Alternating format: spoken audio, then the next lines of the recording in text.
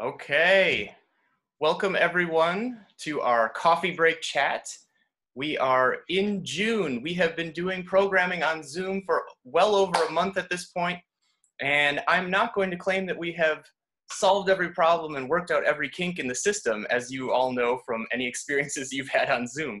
But I do think we have come to find that these coffee break chats are a really fun time and a chance to learn about preservation history. So if you happen to have your cup of joe handy, since this is a coffee break chat, I invite you to join me in a toast to Halina Rosenthal and the Upper East Side. Cheers. So my name, for those of you who do not know me, is Brad Vogel, and I am the Executive Director of the New York Preservation Archive Project. So what do? We focus on the history of the preservation movement in New York City.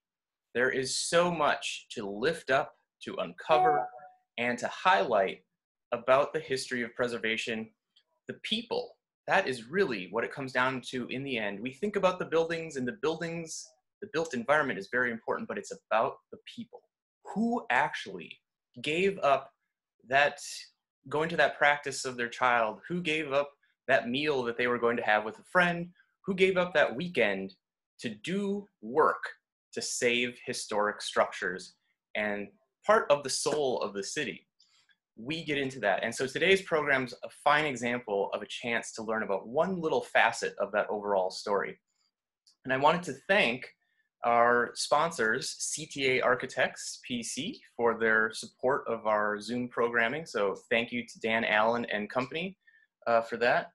And I also wanted to say thanks, and I know that Felicia and Laura are joining us, and Franny, and all kinds of people from Friends of the Upper East Side Historic Districts. Thank you so much for helping with the promo today for today's event. And, you know, it makes sense. It's just ever so slightly relevant to the history of Friends as a group. So without further ado, I'm going to introduce someone who has been a great mentor to me and someone who has been intimately involved in the Upper East Side, and someone who knew Halina Rosenthal, the subject of our talk today, very well. Anthony C. Wood, someone you may have heard of before, is a preservationist, an author, a teacher, historian, and grant maker. He's currently the executive director of the Idelson Foundation, and he's worked for the J.M. Kaplan Fund and the Landmarks Preservation Commission, as well as the Municipal Art Society. For over 20 years, he was a member of the adjunct faculty at Columbia University in the Graduate School of Architecture, Planning, and Preservation. And as many of you know, and as I'm certainly glad, Tony is the author of Preserving New York, Winning the Right to Protect a City's Landmarks. So without further ado, Mr. Wood, take it away. Thank you, Brad. Well, this is a lot of fun. The Archive Project, we focus on a lot of preservation heroes. Many of them are from the distant past, like George McEnany or Albert Bard or Andrew Haswell Green. But it's more important, actually, to honor preservation icons before they're forgotten completely. And so today we're really focusing in on a preservation icon of modern preservation history, or I'll regard it still as modern preservation history, the wonderful, and I think it's correct to say unique, Halina Rosenthal. So what we're going to do is I'm just going to kind of provide a general framework of some basic information on Halina, how the historic district happened, which is kind of how Halina then ended up being the Tsarina of the Upper East Side, or whatever other term you might want to use. And then we're going to talk more about her as a person and her advocacy and kind of the special nature of her. And that piece of the conversation, I'm going to be inviting in some friends of Halina's and friends of mine who I will introduce at that time. But to set the stage, let me just jump in with some background information. So, you know, who was Halina and how did she get involved in all of this? She was a physically described as tiny person at times, but with a huge impact, well beyond her size, had a very discreet, charming accent, a very distinctive advocacy style that we're going to hear about. And she was married to Tony Rosenthal, the sculptor, who did the Alamo sculpture, which some people remember down by the subway station there. So she was part of, she was in the art circle. Before they came to New York, they lived in California. And if my memory is right, they had a house in California that burned down in one of the wildfires. One of the purposes of having the guests join me, my friends on this, is to correct any mismemories I have. So anything I say may be corrected later in the program. So anyway, she came to New York and got involved in preservation in 1973 when she purchased 173 East 73rd Street. And I think, Brad, you're going to start putting some images up at some point. I hope. There we go. Yes, you're going to take us back. There we go, to the images. So like many good preservationists, she started focused on her own block and her own house. So her headquarters was 173 73rd Street. She then got involved with her block association. That's her house, 173 73rd. Then, as I say, got involved in the block association and really became a recognized, and there's a picture of the larger block. So she got really recognized as a kind of community leader in preservation.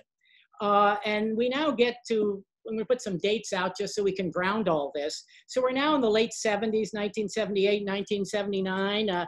I was lucky enough to have just come to New York in 1978, and I was at that time working for the city councilwoman who represented that part of New York City, who was a fervent preservationist and very involved in helping kind of beat the drums for the historic district. So in the spring of 1979, the committee for the Upper East Side Historic District was formed by the Municipal Art Society with prominent co-chairs of Lily Auchincloss, Brendan Gill, Tammy Grimes, Wadey North Seymour, and indeed Jane Trichter. So the campaign was launched to get a district. MAS was behind that. At the time, it was called the Beaux-Art District. Kaplan Fund put some money into that. We then have a very fortuitous event, was that a little history. Kent Barwick had become chair of the Landmarks Commission in 1978. And Kent had always been interested in an Upper East Side Historic District. So it was really one of his agendas, but Kent was always savvy enough to know that he needed, as a chairman, to be seen as responsive to the demands of the public as opposed to pushing his own agenda. So he managed behind the scenes to help make sure there was a public demand for the Upper East Side Historic District. So worked closely with Jane in putting this committee together and beginning to organize the district. And of course, Halina was a natural person to be part of all that because of her role in the community. So we jump now to 1979, where we've got the hearing on the proposed Upper East Side Historic District, 350 letters of support, 65 people testifying, and of course, our friends at REBNY opposing it. At that point, I moved from Jane Trichter's office to work the Landmarks Commission, where the Landmarks Commission now went into the laborious research process that's required to tee things up for a public hearing. And so I kind of jumped to different roles. I then end up back at the Municipal Art Society as the whole effort to get the district designated happens. And so on my lapel, and John indicated he had one at home, I have my button for the Upper East Side Historic District campaign. And so finally, in May 1981, the Upper East Side Historic District gets designated. Almost immediately after that, there was a threat to the district. There was a proposed tower by Gondalzonis that was going to be at 22 East 71st Street. The reason that's important is that triggered us. At the time I was at MAS, we realized that the district was going to have these threats and that the district needed someone to protect it. So it made all the sense in the world to pull together the people who'd been involved in designating the district and part of that committee to help launch a group that would be the ongoing curator, steward, advocate for the Upper East Side Historic District. So I was at MAS at the time and we said, hey, this is needed. We've got to take it the next step, create this group. So we were able to get grant funds from the Kaplan Fund, scratch the surface, you find them everywhere, and Ronald Lauder. And at that time, the project coordinator who was brought in was one John Weiss, who will be joining us later in the call to help us remember those early days. And so at that time, the Friends was, a project of the Municipal Art Society, providing staffing, providing guidance, and who better to become the head of the Friends of the Upper East Side Historic District than Halina Rosenthal. And as we might just end it there by saying, and as we all know, the rest is history. So Halina became the head of Friends and remained the head of Friends until she passed away. Under her expansive leadership, she added an S to the name of the organization and took over the entire Upper East Side pretty much by putting an S on historic districts. So Halina was a fun, just an incredible advocate. She operated from her house. She had a very distinctive advocacy style, highly personal, highly unprofessional. At one point, she'd asked me, I got to know her, she said, well, Tony, you're a professional. Would you review this letter I've written? And if you looked at a Halina letter, it probably addressed 4 or 5 different subjects, all in the same letter. It began on highly personal terms, dear Kent or somebody instead of the elected official. She'd begin by saying, I'm sitting out here on the dock out on Long Island thinking about the need to do this. And it would be this rambling. And being a trained preservation professional, I just, in horror, looked at this letter and I thought, my God, there's nothing I can do with it.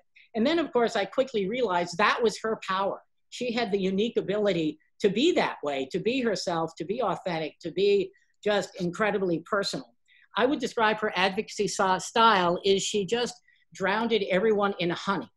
She was sweet, she was persistent, but I've somewhat jokingly said the neighborhoods reflect their advocacy styles. So the Upper West Side has been effective throwing acid at people. The Upper East Side was effective drowning them in honey. Both techniques have worked effectively. Here we have on the screen, Halina on the right, we have Barbara Lee Diamondstein in the middle, and Bob Dreyfus, who was the council member after Jane Trichter, who was also a very, very strong defender of historic preservation. Well, Halina, again, is a good preservationist, starting with her house, starting with her block, starting with her neighborhood, realized that if you were going to be an effective advocate for the Upper East Side, you had to be involved in larger issues. And so she became very involved in a lot of the citywide preservation issues that were happening then in the 80s. So whether it was St. Bart's, the theaters, the Flynn Walsh bill, the Rizzoli battles on Fifth Avenue, where Halina wrote to contacts in France to get a letter documenting La Lique windows that were in those buildings because she had the French connection. So she expanded and became an integral part of the larger preservation community in New York City. So Halina died in 1991 and had what I refer to as the first royal preservation funeral up at St. John the Divine. Laurie Beckelman, who will be joining us shortly, her husband played a solo jazz piece as everyone entered the cathedral, and I still have chills up my back when I think about how effective that all was. So I'm going to now open the mic, or rather Brad is going to open the mic to our guests. So somewhat in order of how they appeared on the scene, I would say, Rita, I think you were there from the earliest days. Then John Weiss came as an MAS person who was then assigned to help Friends become an entity. Then at some point, Britt appeared on the scene. I don't know if, I don't know where offices, I can't remember, but there was an office originally at the Barbizon Hotel that we may hear about, and then it evolved to other quarters. Great stories on all of that. And then joining us is the Honorable Laurie Beckelman, former chair of the Landmarks Commission, who knew Halina very well personally and also interacted with her as an elected official, receiving some of those wonderful missives. Before I go, one of the other things I want to point out is Halina was multidimensional in a sense. Besides preservation, had interest in art, obviously, but also she realized after the Upper East Side Historic District was designated that the landmark protection tool would not be sufficient to protect the neighborhood, that there needed to be compatible zoning. So one day she came to me and she said, Tony, I'm going to change the zoning on the Upper East Side. Again, as a professional, I thought this is ridiculous, but go for it, Halina, why not? And of course, she pulled it off and got the R8B mid-block zoning, which has helped reinforce the character of the Upper East Side and beyond. So with that as framework and a little introduction, I'm going to start putting my friends on the spot. And John, maybe we'll just start with you chronologically, and others can also jump in as subjects come up. But so John, you have gone from a young, intern in preservation to now 19 years, the assistant counsel, associate counsel at the Landmarks Commission. So obviously Friends is what launched your career and made you who you are today. I mean, that's obvious, but how about some of your memories of Halina in that time? Absolutely. But Tony, I have to correct you on something. Good, please. In some of her letters, you talk about 4 or 5 topics in one letter. I think she talked about 4 or 5 topics in one sentence. Exactly. And actually 3 or 4 letters in one day. Yes, because she had these very long sentences, kind of like Faulkner, and they usually have a lot of all caps, or they'd be underlined and exclamation points. So she was not only very enthusiastic in her personal demeanor and when she was speaking with you, but I think her writing style reflected that as well. And as you mentioned, I was in college and you hired me for that summer after the designation of the historic district, but it was going before the Board of Estimate for the vote, I think in August of '81. And so I was brought on as a work-study student to help work with you and Halina and Joan Davidson and Rita and Ann Millard on organizing for the vote for the Board of Estimate.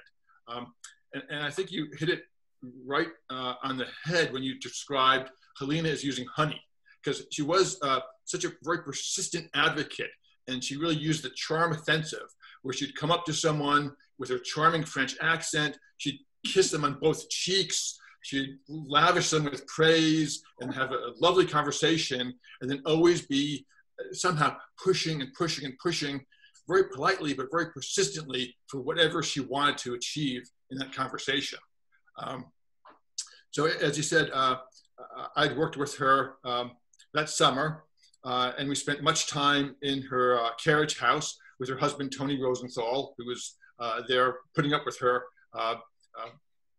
18-hour-a-day effort on this. I remember we had a first board meeting, and Celeste Holm was one of our board members. But of course, I didn't know what she looked like. Halina didn't know what she looked like. And so when she walked into the first board meeting at the Urban Center at the Villard Houses, Halina and I both tried to hush her up and say, oh, excuse me, it's a private meeting. You need to leave the room now.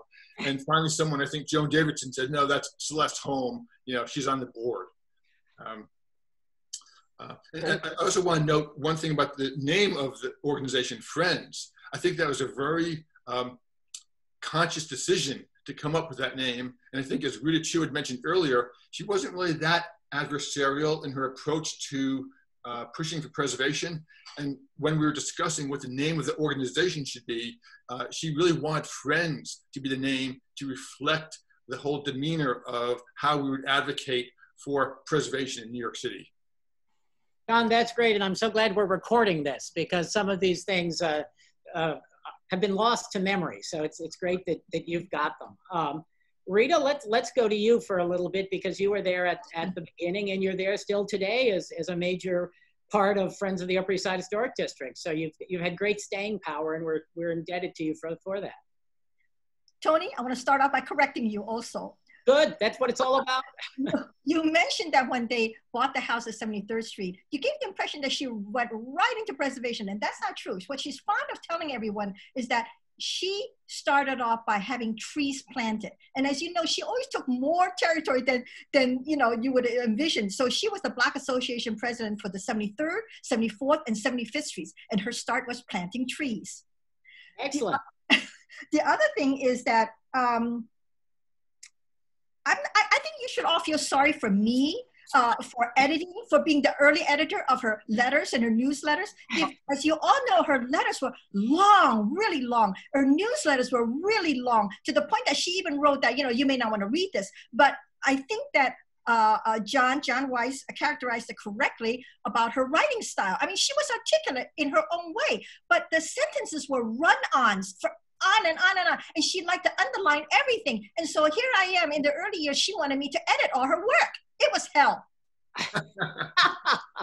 And I wanted to jump to the end, that I want to have Laurie probably, tell us more about the background. But one of the most memorable things for me about Halina was the end. And I mean her memorial service.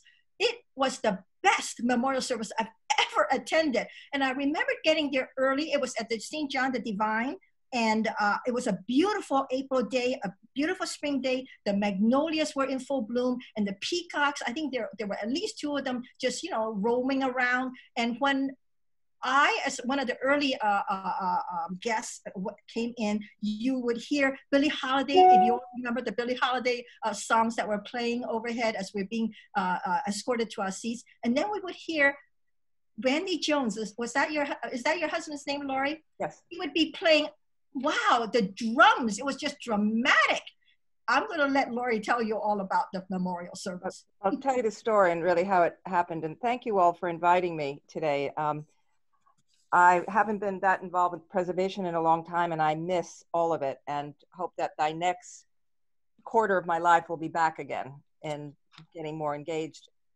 Halina was absolutely remarkable in so many ways. And Randy was playing, my husband passed away a few years ago, but Randy was Dave Brubeck, was part of the Dave Brubeck Quartet for 35 years.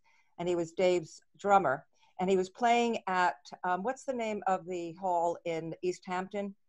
Can't remember the name of it, but it's a well-known hall. And they also have exhibitions there. And Tony and Helena came to see the quartet. And so I was sitting with them. And by this point, Helena was sick. And she said, when I die, I want you to persuade Randy to play at my funeral. I said, well, that's ridiculous. It's going to be forever. And it's, you know, who knows where, you know, she said, no, we have to talk about it. And so that night we actually talked about it. And when Helena died, I got a call from Dean Morton, Jim Morton from St. John the Divine, and said, you know that Helena converted to, I guess she was born a Catholic. Somebody may want to correct me. And she converted to Episcopalian. I see Mosette is shaking her head. And he said, in her, I have this written down that Randy, Jim knew Randy as well, because they used to play at St. John the Divine, and said, Randy agreed to do this. And I remember saying to Randy, you know, Rand, do you remember doing this? And I did. He said, but I figured she was never going to die. And not only that, I mean, he was a very exceptional musician and very, very creative, but he was also a very shy person. And remember, he played in a quartet. He didn't play by himself. And it was, he said it's one of the, I have tears in my eyes thinking about it, because he said it was really one of the highlights of his musical career, being able to do that. So he played, I think, Rita, I can't remember how many people there, but I just remember sitting close to the front and then having to speak, because I think I was the landmarks commissioner at the time, of course. And I just was thinking, we're in a Dino De Laurentiis movie. This is, I've never seen anything like it. There is somewhere, I think, still that whole service was taped. It was taped. I hope I still have a copy. Yeah, I know that Randy did. So, you know, the story I heard was that she converted. Yes. So she could have the funeral at St. John's. Exactly, that's what I heard. That's right, that is correct. That's what Dean Morton told me. The Catholic Church wouldn't have allowed That's right. Andy to play the drum, let alone all the everything. Exactly. So he played. I remember. I think I took him up there in a city car. Probably could get, you know, arrested for that, with his drums and everything, and putting him. And then so he did the processional and the recessional. It was both. It was right. Whoever was there. It was so dramatic. It was great. Great. So incredible. May I say one other thing, Tony, unless you want me to come back to this, is that I know you just said that she died in 1991, and I became the commissioner in 1990. And as we all recall, we all fought to try to make sure that the Guggenheim would not have that extension. And I remember I think we lost in court, the building went ahead, and the minute that it went ahead, she called me. And with all that honey, I remember, and Tony Robbins may remember this too and may want to add to it, but that was one of the first buildings that we actually held a hearing, and it was designated so fast because I wanted to make sure she would be alive for it. She also was very involved with the battle around the Whitney, and the desire of the Whitney to expand and demolish the brownstones. Yes. So she called those row of brownstones her corps du ballet. Oh, yes. in very, very Halina-esque language. Britt, let's turn to you and where you fit in this narrative. I think by the time you arrived on the scene, Halina had had enough birthdays, anniversaries that she convinced her husband to give her by then computers, printers, Xerox machines. But tell us when you landed and some of your unique experiences with this great lady. Unique, yes. So I arrived in, I think, December of '89, and Tony had been referred, I was moving to New York, and I asked someone I knew about getting a job in the not-for-profit world, and they said, oh, you have to talk to Tony Wood. He knows everybody and knows everything. And so I called him, and he said, oh, it's so great you called. I'm looking for someone for a nice lady on the Upper East Side who runs a preservation group. So I went there and met her, and she said, okay, great, you're hired. And that was history. And I worked, someone talked about mentioned the Barbizon. I did work in the Barbizon office, and I'm sort of calling it an office is much greater than it really was. It was probably like 5 by 8 Closet. bedroom. And it was when they dated from the time when the Barbizon was a women's hotel, single room occupancy. And there were still quite a few people there, including Alice Sachs, who lived there, who was on Community Board 8. And I would arrive in the morning, and there would all be these little old ladies scurrying about in their nightgowns and bedroom slippers. So that was an interesting experience. I think it was owned by one of the board members, maybe David Teitelbaum. David Teitelbaum owned it for a while. Yeah, yeah. And so that was a really awful little hole that I did everything I could to not be there. Britt, you forgot that the reason you saw those ladies is because none of you had a bathroom. There was a communal bathroom. Right. I don't know where, I could not have used it. I can't imagine that they would let me in there, but I don't remember. There must have been a bathroom for guests on a lower floor, I imagine. Yeah. Male persuasion.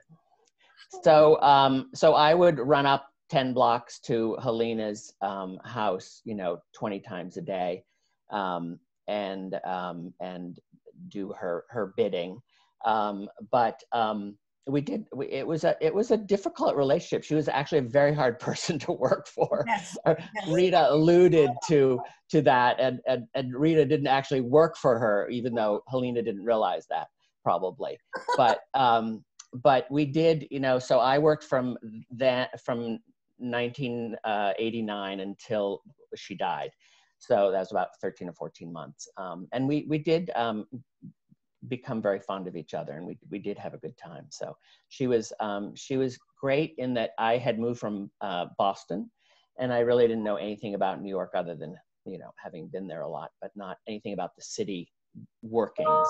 And so she was very inclusive, and wanted me to go to Landmarks Commission and Board of Estimate that was around then, and community board meetings. And so I learned a lot. I learned a lot about the city that was very useful later on when I became the executive director. The interesting thing, let's talk a little more about kind of her operating style. One of the things I remember is she knew, yes, she would know the chairman of the various commission, but she would also know the secretaries. She kind of knew everyone. And knew them to the point of, if they had a baby, she'd go out and buy them a baby present. So she really was a highly personable person, but also strategically, she knew how to penetrate organizations and commissions at various levels, and really had, I don't know that she had moles in place, but she had relationships and was kind of beloved by a lot of people in authority who would then become helpful to her. Laurie, you had to work with her in an official capacity. It must have been something, because she was so, violated all the rules in a sense of distance and professionalism and all. Share some of what that was like. And you knew her before you were chair too. I did know her before I was chair, and I also, Randy and I spent a lot of time with Tony and with Halina, a lot of time. at their incredible house. It was, I think maybe because, you know, Tony was a sculptor, he was really interested in jazz. It was just such a pleasure just to be with them. And actually, when we were all four together, I must tell you, she didn't always talk about you know, what she needed to accomplish, what was going on. But she was really clever always about someone would drop by. So it could have been Helen Frankenthaler. It could have been someone that she wanted to make sure that people were engaged. And then she would also bring up what the more recent fight was, her concerns. I've never met anyone like her in my entire career, no matter what I've ever been doing, because you're right, she had that wonderful honeyed way of always getting what she wanted. And I don't remember anybody ever really saying no. And I think that because of that wonderful way of, and Tony would never say no to her.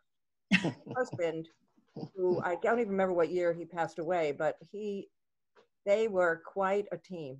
And she was, as you know, relentless. But it was, I realized out of everyone that I knew in the field, I probably spent more time with her than anyone else, except for maybe Margot Wellington, who also, as you know, I worked for her for years, and we've also have been friends for decades. And Halina even had very friendly relationships with what I would call the evil empire people. I mean, all those lawyers, the big real estate lawyers who were always coming down to the commission to do some evil, and she would come in and smile, and it would be like old home week, and then she'd attack them. You know, I mean, exactly. Yeah, it was remarkable. But I also think what was so extraordinary is that she wanted to know about you. It doesn't matter who else was there. It wasn't only about, let's say, just me. Yes, I was a commissioner at that point, but even before, other people, it wasn't only her story. She wanted to know people's stories. It was when you said, you know, John, friends, that she was so sincere about that. It was such an important part of her DNA. I would remember having lunches with her at Mortimer's, and like she would know everybody. I mean, she would just know everybody who was coming in, was working there. It was just the way she was. So true. Rita, jump in. I want to add something about her personality, and she undoubtedly had what you would call today people skills and full of charm and all that. But one of the things that she was most proud of for having accomplished is the monitoring system. And she single-handedly put together a platoon of 120 monitors. And how did she go about doing this? And Laurie's right. She takes a personal interest in you. You're introduced to her for the first time. She's extending her hand to shake your hand. And she asks you, you know, what your name is and, you know, something about you. And then she asks, where do you live? And the next thing you know, you're a monitor for that block. And that's how, you know, officially a monitor before you know it. Yeah. She was terrific engaging people and also very effective at the community board. Yes. And with all of that.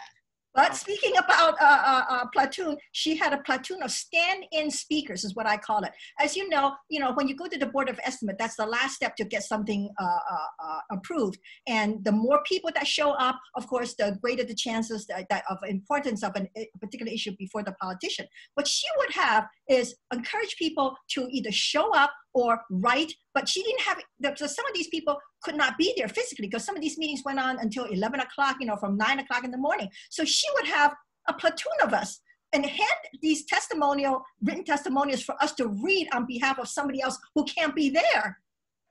That was her success.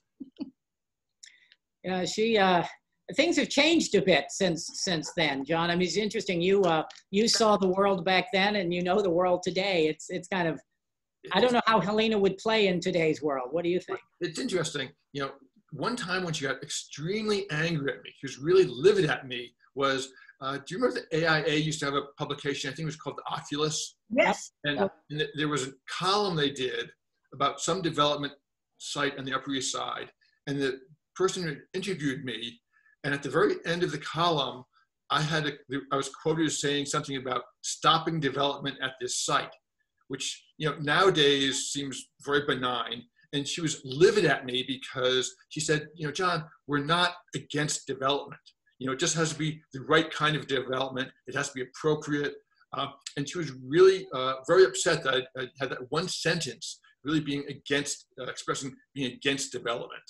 Well, you know, Halina was, I don't know how much she was trained by, but she was very much part of a group of advocates that really were somewhat tutored by one of your predecessors, Dorothy Minor, who was very good at coaching people and saying, you know, you've got to focus on what is the purview of the Landmarks Commission. And the purview of the Landmarks Commission is not stopping development. So seeing her react that way is very much what the culture was, you know, as the grassroots preservation groups in the 80s and 90s were kind of feeling their own and all, it was very much got to keep it on the issues that are relevant to the commission. Right. So that's what that was behind, you know, behind her comment. Absolutely. Yeah. Tony, I think we'll roll into question and answer session now, if that works for everyone. That works? Who do we have? Well, I have one to start things out with, but first I thought maybe we do a little poll here. So one moment here while I get this set up, because I think one thing that came to me was how many people actually knew Halina in real life. So those of you who are relatively new to Zoom, there's a polling function which will somehow magically appear in front of us. Maybe. Yes, we'll find out. You know, Zoom is being Zoom right now, so I think we'll just skip that and let's go right into the Q&A. But that's a general question to those on the Zoom call today is, did you know Halina? And if so, even if you don't have a question, if you have some particular insight into her work as a preservationist, definitely let me know in the chat and then I can unmute you and we can hear from you. But the question I had for you, Tony, and for the panel was there anything particular about the Upper East Side that she saw architecturally or sort of in an urban planning sense that really drew her to this effort to preserve it through a historic district? Or was this more, this is where I live and I want this place to be the special thing that it is? It may have been a combination of both because she chose to live there originally, but I mean, she was Polish and she grew up in Europe. And so when you look at the Upper East Side has lots of architectural styles, but you know, originally it was being called the Beaux-Arts District in some of the early, and there had been advocacy efforts for many years prior to this to try and get a historic district. So Kent Barwick gets a lot of credit for moving it along and making it a priority. But I think it was the beauty of the district. I don't think she was doing it wasn't it's my backyard. I mean, it was her backyard, but I think she saw its larger architectural importance and value to the city. Okay. John, Rita? Yeah. Yeah, I agree. She never looked, I mean, she felt that the whole city was her, you know. Yeah. Yeah, she fought, I mean, she got involved in many citywide issues. So she was not parochial. She got involved in policy issues when there were threats to how the commission could operate. And she knew that needed, she needed to be part of that. The battle in Albany with the effort to remove religious properties from the authority of the landmarks law. So she, as I say, was the great path for many preservationists is you start maybe planting trees and then on your own block, and then you understand you have to be part of the larger issues. I think I would call her an urbanist then.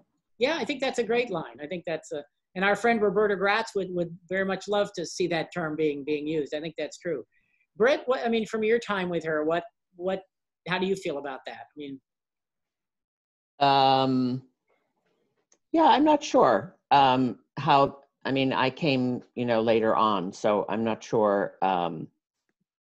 I think she was really interested in the intricacies of how things got done, also, and I think, it's funny. Tony had his thing, and was very occupied with his art, and so I think it was also very important for her to have that was her calling, that would equal his calling. Okay. I see in the chat that Tony Robbins noted that he knew her a bit. Tony, would you like to unmute and tell us a bit about your interactions with Halina?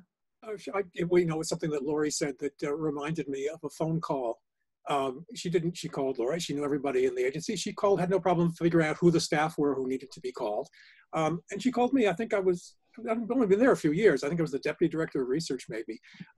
And I still remember not being able to hang up. Just kept talking.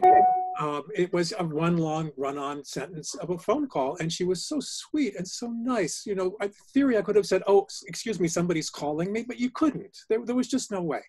And that's extremely powerful. Those of us who were on the staff of the commission have all been abused, pardon me, folks, but it's true, by people from the community. And God bless them, that's how things get done. Nevertheless, it's not a lot of fun to be on the receiving end, especially since staff don't have a lot of real power at the commission. We can't vote. So there were people I just dreaded getting phone calls from, but not Halina. It was always a pleasure. It was hard to get off the phone, but it was always, you know, you got off the phone, you wrote, that was really nice. I hope she calls again. Oh. And she would.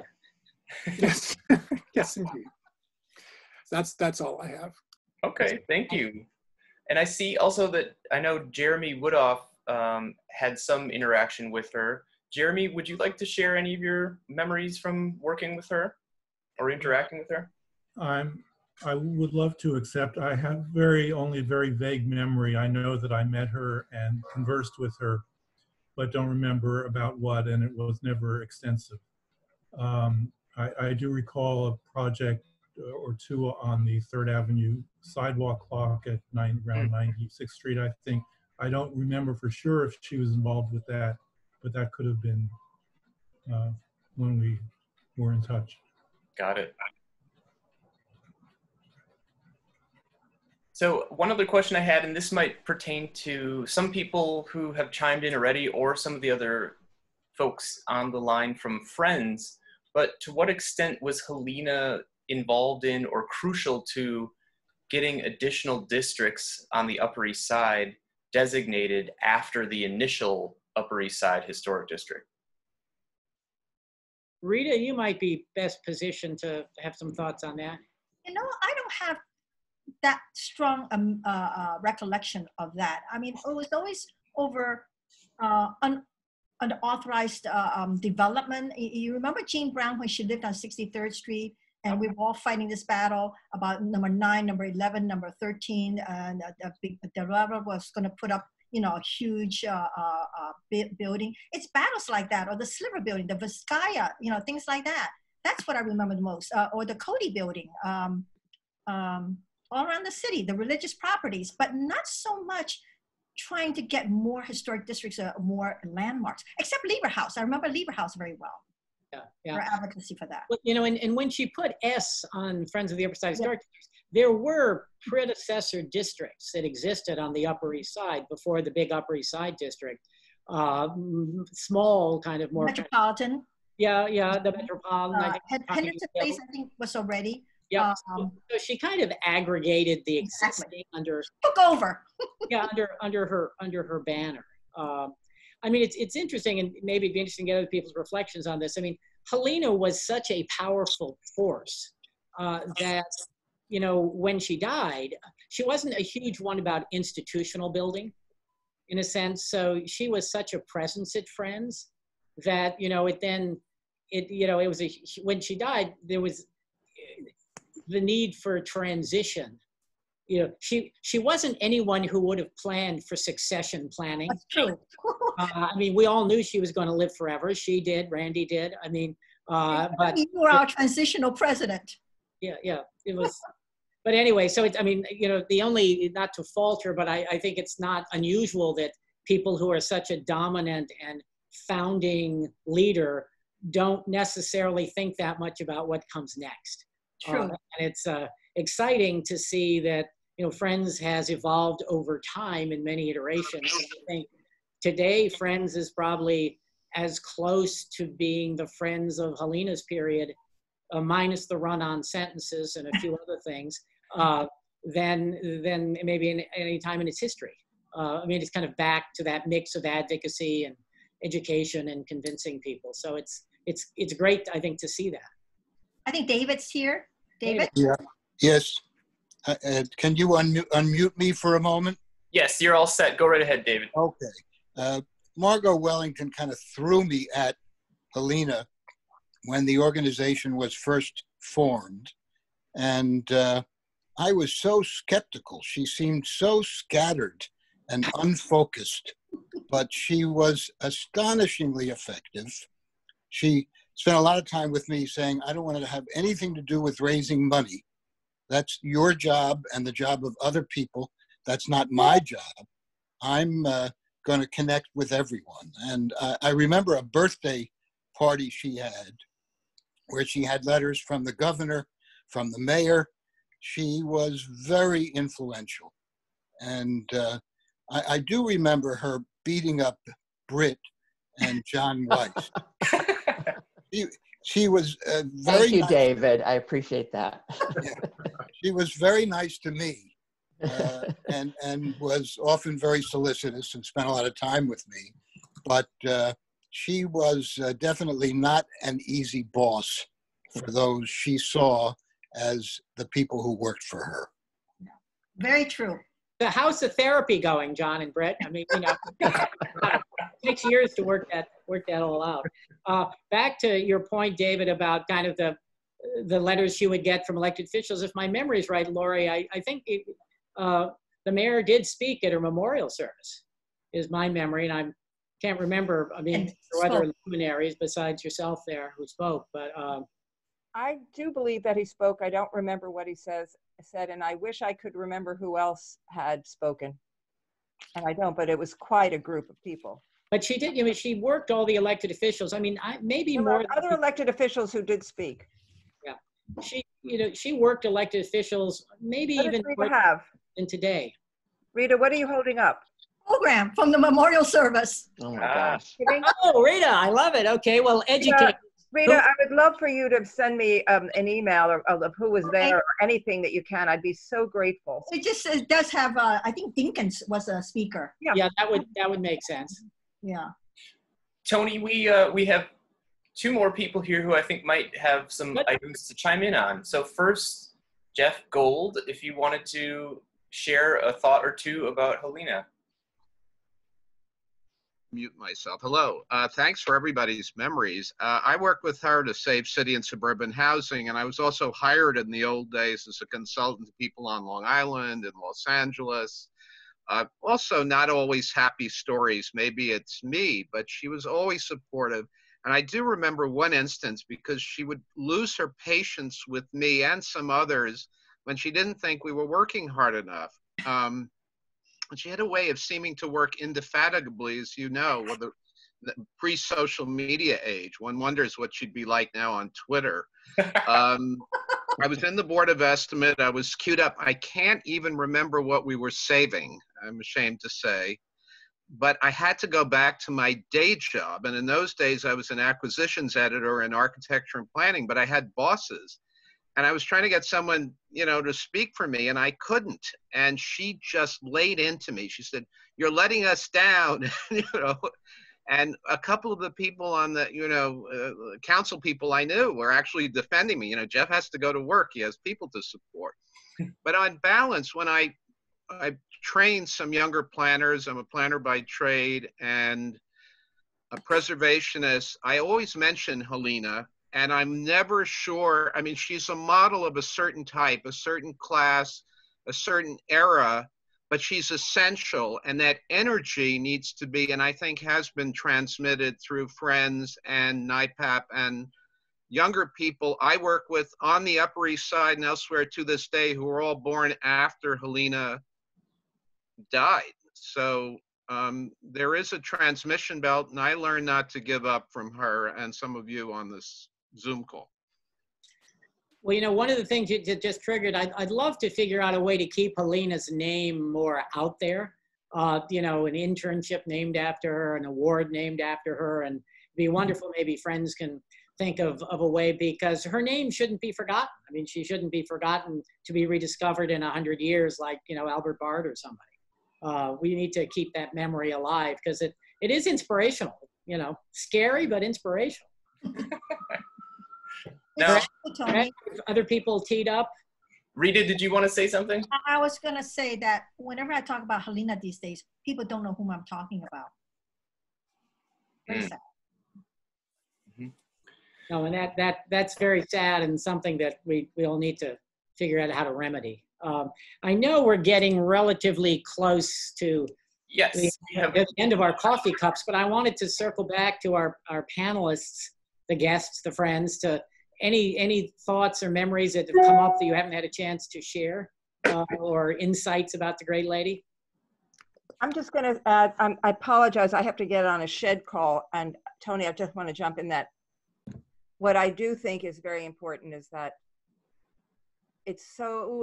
we have to figure out a way to honor her. And I would love to work on that, to figure out a way to really continue in her legacy, whether it be a scholarship or anything that can keep her alive.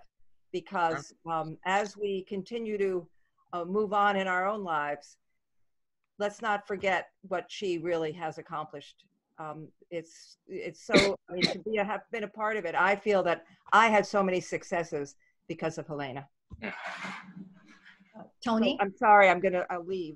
Thanks for joining, Laurie. Hi, Laurie. Great, thank you. Tony? Yes, Rita, please.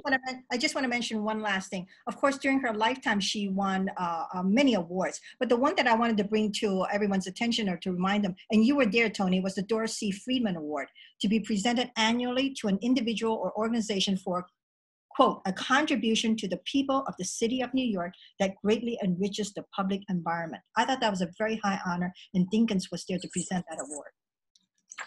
No, and she also got the Landmarks Line Award from Historic Districts Council Yes. at the end almost. I made a list of 14 for friends. Yes, right. Will appear on our website, hopefully. There we go. John, any closing thoughts? I was going to say, one of her other legacies is, I think Friends has become sort of a training ground for a lot of great preservationists. For instance, I work with Lisa Kersavage, who also was an executive director at Friends, and now she's the executive director of the Landmarks Preservation Commission. So I think, over the past 39 years, many, many preservationists have gone through Friends, learned a lot, and then stayed with us to work in the field, which is a terrific legacy for Halina. And I think, John, that's a great point, even for the large, if you look broadly at so many of our good neighborhood preservation groups, or maybe even regional, if you want to call them that, groups, have been training grounds now for decades for a lot of people who are now well in the profession. So I think people don't quite recognize that's such an important contribution of groups like Friends or Landmark West or GVSHP. It's a great legacy. You're absolutely right. Rita. I was going to say that I did embarrass John Weiss for that very point, that we are proud of graduating so many distinguished executive directors that went on to better jobs. Just as John Weiss did to become deputy counselor for the LBC. And at one of the hearings, I went and congratulated him that he is now at the table, and he turned all red. Remember that? I do. Britt, any closing thoughts? I have to say, the one thing I remember most about Halina is a little silly thing. She used a messenger service. Oh. She must have called messenger services 20 times a day, because she never wanted to, send in the, did she even, no, we didn't have email. Did we have email? I can't even remember. But she didn't want, she faxed and things, but she thought messengers were the best, except they were incredibly incompetent. And she never believed that her message, her paperwork would get there. But she called them, and every single time she called, she would say, "This is Halina Rosenthal. I'm at 173 East 73. And I'm sure the people on the other end said, "Yes, Mrs. Rosenthal, we know where you are. We'll come and pick up your package." But she said the exact same thing every time she called. One of those strange things. That is very, very Halina. Brad, you're running the show. How are we doing? We are doing just fine, although I think we are 3 minutes shy of wrapping up entirely here. So I don't know if Mosette Broderick wanted to chime in. Mosette, you've had some great notes in the comments. Let me see if I can actually unmute her here. 1 second. Mosette, we're in the process of unmuting you, so hopefully that'll happen. Yeah, thank you. Well, I had trouble getting in, but that was my own problem. The things I remember are 2 Victorian red brick buildings, which I think she was, I do remember, and I put that in the chat, and Tony Robbins knew what it was. I'd forgotten. She was very eager to save that. Was it a convent? I don't remember now. I remember thinking, oh, well, there's a good one like that. What I didn't know was the good one like that had been totally gutted. She was perfectly right. That was the one to save. And wasn't she involved with the Turnverein on 85th Street? And she probably would have been. That was one of the great tragic losses where the community would rather have a potential landmark demolished as opposed to turned into a disco. Yeah, those are the things I remember. I remember she was generous and did come to other people's things, to other people's events, and that's in contrast to some other people. She did get herself over and was always there at a time when there was a little more camaraderie. I think the funny thing about all of this in my old age is that the Upper East Side, where I lived as a young person too, was such a example of New York City's best living quarters. It's where all the power people lived. And the Upper East Side in its own way has changed. It's become a wonderful place, but the pressure is on living in other parts of the city. Is it time for the Upper East Side to regain its status, perhaps? Not a tactful thing to say, but the Upper East Side's day, or Upper East Side's bus has gone out of the block for a while. Well, some of us are really happy that it's so unfashionable that it's quiet, and I agree. Become somewhat affordable on the edges, believe it or not. Yes, I do. It's least expensive real estate in the city. But we will see. We'll see what happens when we go back to a city where real estate in general has no value, where the suburbs crash in. But the sanctity of the Upper East Side, it's just shocking how different it became. And who ever thought we'd go downtown? Or Brooklyn. Did we ever think that you'd fall off the edge of the earth if you went above 14th Street would become a motto for people? That it would develop in Soho and develop in the meatpacking district and all that area, get to be so pricey? We never thought that would happen. But to be truly woke, you have to live in Brooklyn. That's true. Under 35, though. We're too old.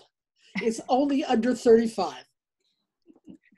Brad, I know we have to wrap this up, but I'm wondering if any of the folks on the call who are now actively with Friends want to just say anything about their thoughts about Halina, whether she's, she floats in their minds ever, or I know that Friends still has all her papers, and I can imagine there occasionally one of those wonderful letters surfaces to the top, but just want to give any of our friends from Friends a chance to say something if they wish. Laura, anybody? Or not. Well, I'll say something, even though I'm probably the most interim of, being there. For those who don't know me, I'm Felicia Mero, and I'm the interim executive director while Rachel Levy is on maternity leave. And to have the opportunity, knowing Friends, just from my experience in the preservation field, and then being part of it now, it has just been an incredible experience. To be part of the history and to learn about Halina and how she has created and the legacy that she created and where Friends is now and how that is all coming together. It's and listening to everybody, it just underscores that the work that's going on today is as important as it was before, but just I feel that everything that everyone has said just makes me think that, well, Friends is here to stay, and it's doing a great job. Well, I think that's a great note to end on. Friends is here to stay, and we're lucky to have Friends protecting that neighborhood and being an active voice on citywide issues. So Brad, do you want to close us out? Yes, no, I just wanted to say thank you to everyone for coming today. Our next program is actually slated for this Friday evening. It's our happy hour, and that's at 5:45 p.m. on Zoom. And we will have a panel. It's a very loose panel since it's a happy hour, but it's Adrian Untermeyer, Lucy Levine, and myself talking about George McEnany and looking at someone who actually lived on the Upper East Side. And we are looking at finding the thread. How did he move from someone who was much more of a Robert Moses style character in the teens to an out-and-out preservationist by the late 1940s who helped start the National Trust for Historic Preservation. So we'll be looking at the various steps along the way in that transformation over time, but we hope you'll join us. And how about at this point, if I unmute everyone and you can give a little round of applause to all of our speakers today. Thank you so much for everyone for chiming in. Thanks, Thank you all everybody. for coming. Thank you. Thanks, Tony. Thanks, Brad. Bye. Take care. Bye. Bye.